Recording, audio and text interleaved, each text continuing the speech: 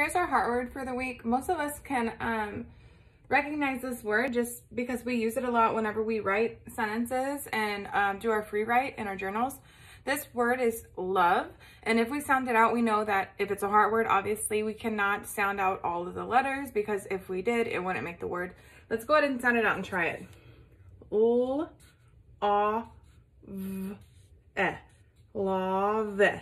Was that correct? No, right?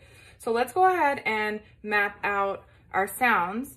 I'm gonna draw a circle and color it in for each sound that we hear. So let's start with the beginning sound. O, oh.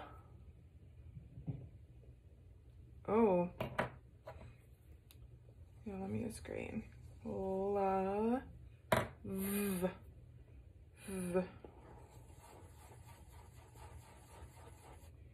And we know by looking at the card that there is one more sound, but we don't pronounce that sound. So sound that sound out. So we are going to put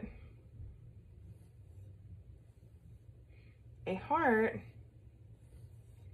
But this one's a lot trickier than most of our heart words that we had before. Because if we go ahead and write in the sounds, ooh, we know that sound is the letter L, right? What letter is that? That's a U, right? Is the letter U what happens is right after the L? No, right? So if I go ahead and write a U, but we actually hear it's actually an O, would that be in our heart too? Like we have to memorize this part also? We do, right?